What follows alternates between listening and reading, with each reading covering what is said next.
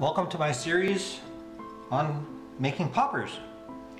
I've got a number of poppers here to show you. These are 8-inch poppers. They tend to weigh around 140 grams. This big guy over here, he's a 9.5-inch popper, and he weighs not quite 220 grams. Just to give you an idea of the weight of these things. Here's one of the lures that's already fitted, and this single hook is a BKK Lone Diablo, and you can use anywhere from a 9.0 to a 11.0 on the back here. And for giant trevally, they often use a very strong treble hook. And the treble hook in this case is a Owner Stinger treble 4/0. So I thought I would show you how the hooks outfitted when they're actually cast.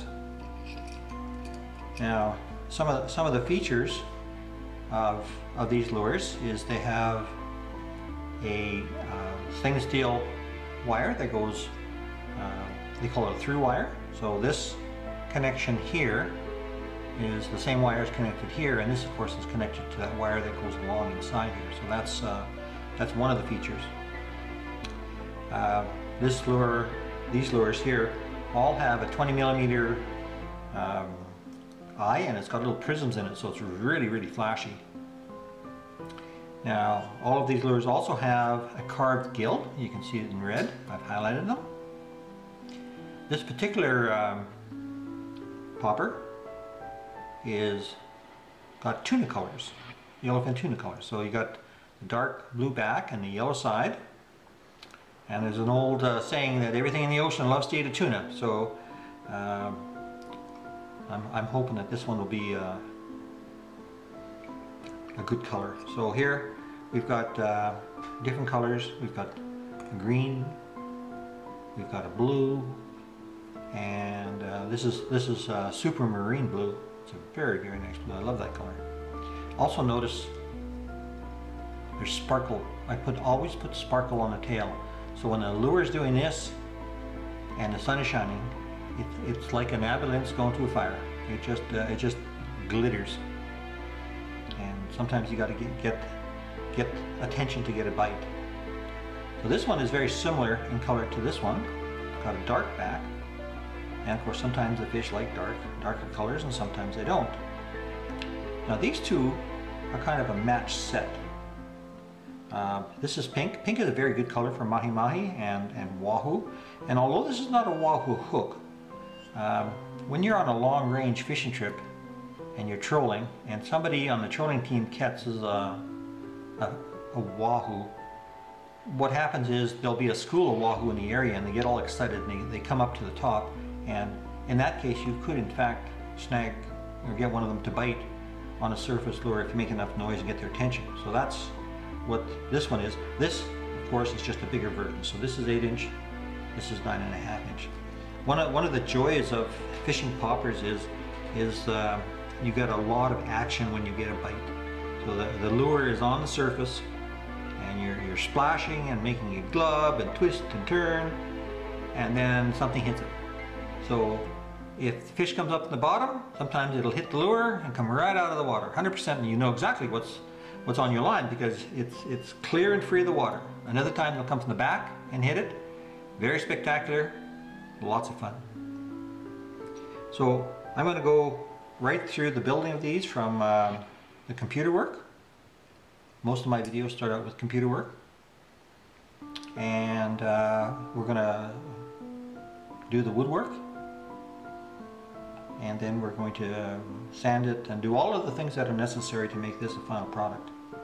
Now, one of the things I wanted to show you, I look at it now and I kind of laugh a little bit. Here's some of the first ones that I made. Look at the size of this monster. That's almost 12 inches. I did this based on another video that I had seen. And they were for giant trevally lures. See the big face and the big, my goodness, this must make a lot of noise with that, all that area there, that air, and goes gloop into the water. The problem with these is they're quite heavy. This one is 318 grams, and I couldn't cast this one with my equipment. So it was fun to make. It's a good place to start, and when you're not sure what to do, you got to start somewhere. So that's exactly what this is. This is starting somewhere. And with my experience now that I've got, I've gone on 2 long-range fishing trips. I know that these that you see here are much better for the fish that I'll be targeting. And so just right after this, I'm going to put this guy in the water just to show you how it sits in the water. Now, one of the things you would like it to do is have air in this pocket, so when you pull it, you get that popping sound. That's where the air compresses, and then finally comes pop, and that's where you get a fair bit of the noise. So what you would like is this lure to sit kind of at an angle to the water, or maybe even straight up and down. And what that does, if the head is out of the water, it kind of tosses the water out of here, so make sure that there's air there. So we'll have a look at how it sits in the water and kind of show you what we're looking for. Here I am with my trusty bucket. I've got my lure. Now, there's no particular reason to drop it in gently, because when you cast this thing, it's going to come in and it's going to go down hard, because it's going to come from a height. So I'm just going to drop it randomly, because when you cast it, it'll come down randomly, and let's see what happens.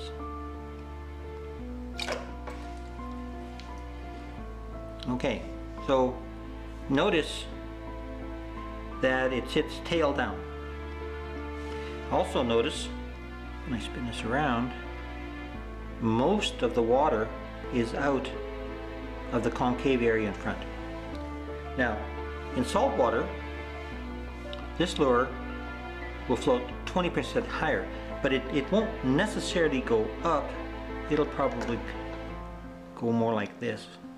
But what happens is when you have your line attached here and you give it a pull, it's going to want to flip up and dig in, which is exactly what you want. So you might say, well, this sinks too low, and no, actually this sinks just right. You can see it's at a bit of an angle there. You can change that angle by the size of the hook and the weight of the hook. Now, if I wanted, if for instance it was doing this and I didn't like that, I could just put a bigger hook on it. So when I'm caughing a lure, I always start out the same. I put the lure on a white background, or light background, and I take a picture. And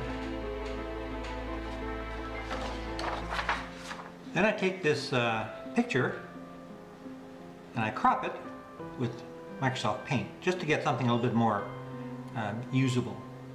Now, what I then do is I go into Microsoft Word, and prior to that I have made a grid using insert shapes, and it's got lines, and it's got boxes, and it's got letters and all that kind of stuff.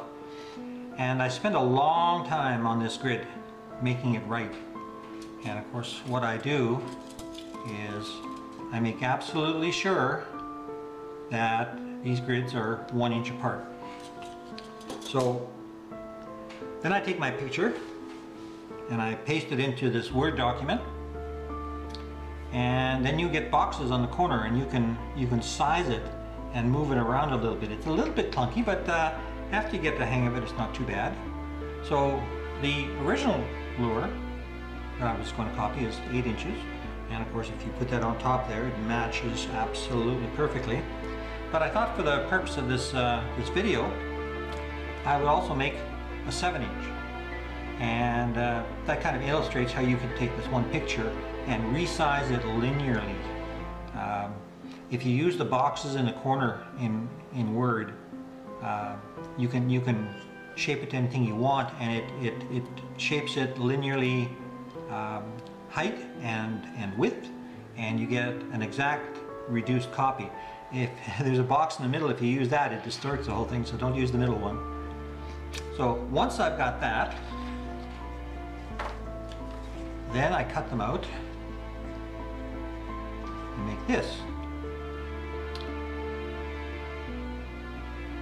So once I've got the picture, I cut it out.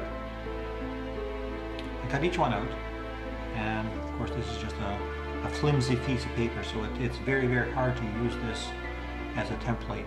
So what I then do is I make cardboard templates. The exact same size. So one of the things, a couple things you'll notice here, I squared these off, because when you actually do the work on a lathe, the original blank will in fact be square. I'm going to have to grind these off manually, and I'll show you how to do that. So I mark the belly loop, put a date on there, I say what it is, and of course marking the eye is quite important. You want that eye to be very carefully located, because if there's anything that looks a little bit odd, it's a hook with kind of wonky eyes. So those eyes are very important. So the next step, I'm going to go into the garage and I'm going to glue up some wood, make some blanks. They're all going to be the same size blanks. I'll just make a smaller lure on the same size blanks. And so we'll get into the garage here right away and cut up some wood. Now, just a reminder that we are in fact going to split these lures in half. And there's a reason I do that, and I'll show you the reason here just in another short clip of a video. So here are two lures that I made a few years ago,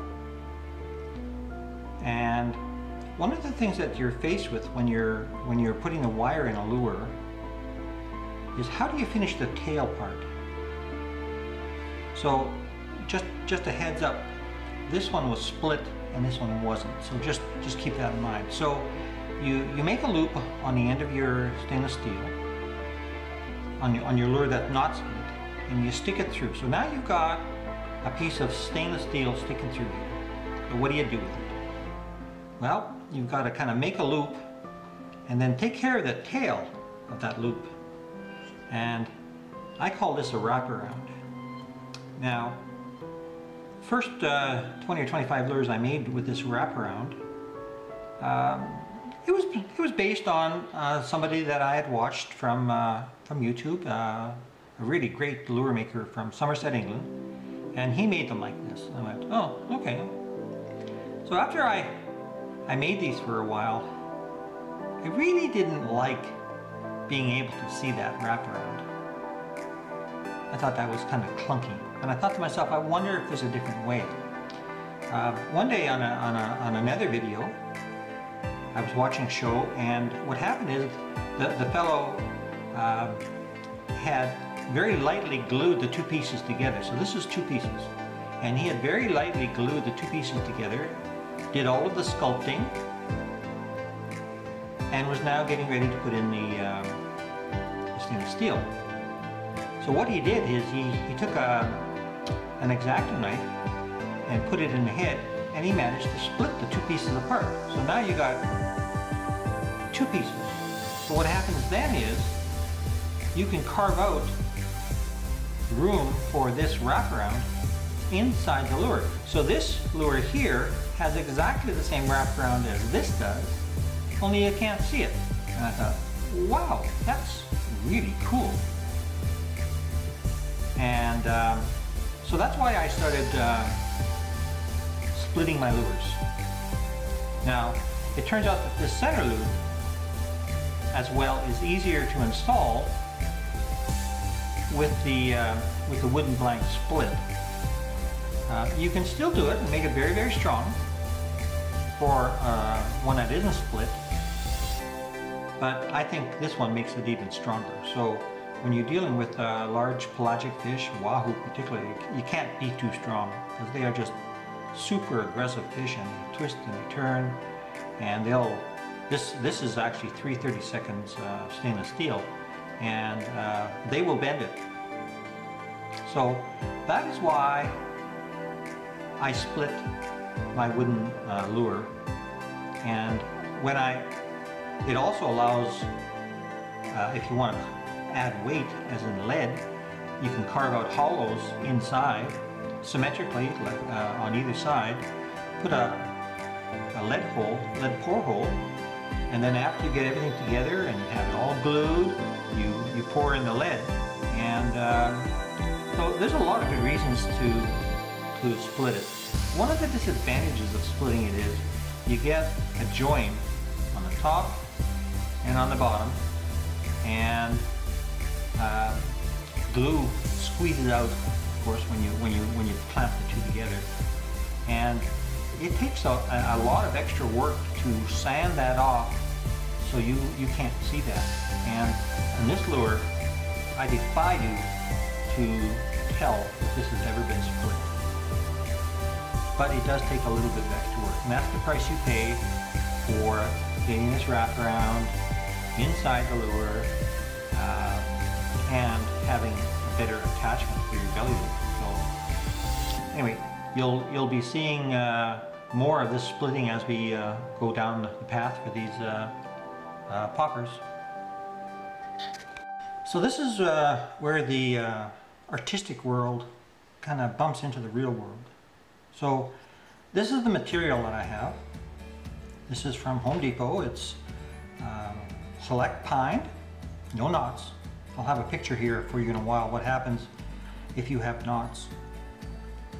So somehow you've got to get this turned into a blank of this. So this stuff, if you measure it, is exactly 3/4 of an inch. So 2 pieces of this will be 1.5 inches. So if you only want to use 2 pieces, i.e. the simple approach, your lure had better be less than 1.5 inches. So the way to find that out, a couple different ways. You can take your template, measure the thickest part, which is usually down here. And this turns out to be 1.45 of an inch. So if I was to use 2 pieces of my select pine, I should be able to turn this this lure on the lathe and have it turned out round. So what I did then is I made it exactly 1.5 inches. Measure this way, it's 1.5 inches. So the blank will turn out to be square. So when I cut these pieces, and we're talking about the 7-inch now, I'll remind you, what I did was I cut a slot in the middle. That's where your stainless steel is going to run. But I did something else. I marked out where this lure will actually go if I was to cut it out with a bandsaw. Now, why would I do that? Well, this blank is going to be turning relatively fast on a lathe. You kind of want to glue this so it's not going to come apart. So this tells me I can glue here and here and use a normal amount of glue that you would use to put any 2 pieces of wood together. But now remember, I want to split this lure. So I'm going to put a little bit of glue here on both sides and a little bit of glue here on both sides. So after I separate this from the lathe, and I'll make a cut here, and I'll make a cut here, and then I'll probably saw off the last little tiny bit. This piece will still be glued together. So I'm just going to mark where the glue should be. and maybe just a little bit in the center. And when I mean a little bit, I mean a little bit. Now, in order to, once you've applied the glue, of course you've put it together like a little sandwich, you gotta clamp it. So this is how I clamp it. So again, because there's more glue on the ends, you gotta have one clamp at each end. And of course, because you've got glue, a small amount of glue in the center, you've got to glue it in the center. So after about 45 minutes of being like this, you can take it apart. One thing though, when you are gluing it, you gotta be very careful to align these slots, both ends. Now, if the wood is not quite right, or the slot is just a little bit off from one to the next, line up the slot, don't worry about the wood, because when you take it on the lathe, you will in fact round off these edges anyway, but it's really important to have that lined up properly so the stainless steel goes through.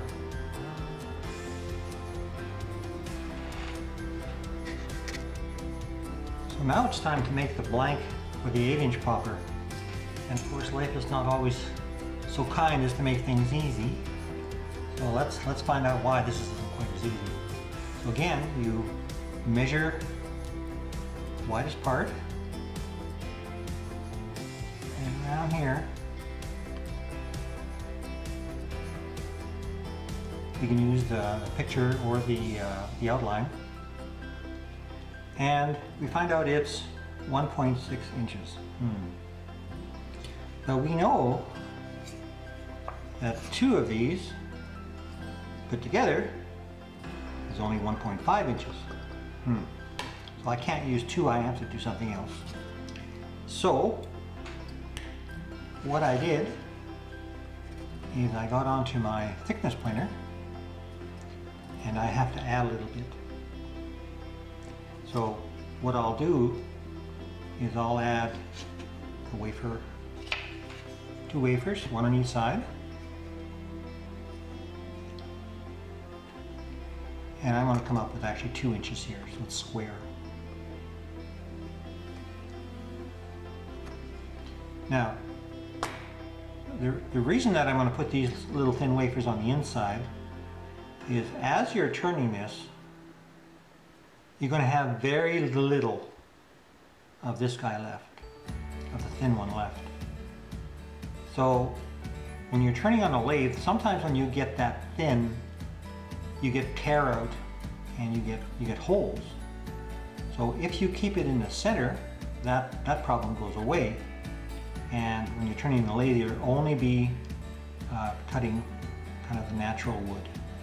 So you can see that I've got the larger 8-inch lure put together. I'm hoping that the camera can see the small piece that has been glued to the center. And like before, I marked the inside. That helps me identify where the glue goes. And I've already glued one of these together. And it looks kind of like this. Now, again, very important to get these to line up, these channels, both ends. And of course, here's the marks for our front and our back of the lure. And what I also did is I used that same template to mark the outside. Now, as this is spinning on the lathe, we're going to be knocking these corners off and bringing this back. And it's just an indicator. It's really the only way of copying these curves is you take a few test places and you cut to those test places, and then you mark it with the pencil, and then you go on either side of it. That's the only way. Very, very difficult to make a good copy, and that's of course why they have copy lathes for things like spindles and stuff. So the next time you see this, it will be on a lathe. I think we're going to probably do a 7-inch one. and we'll be making some dust and a few chips. And with any luck, this thing won't come apart while we're on the lathe.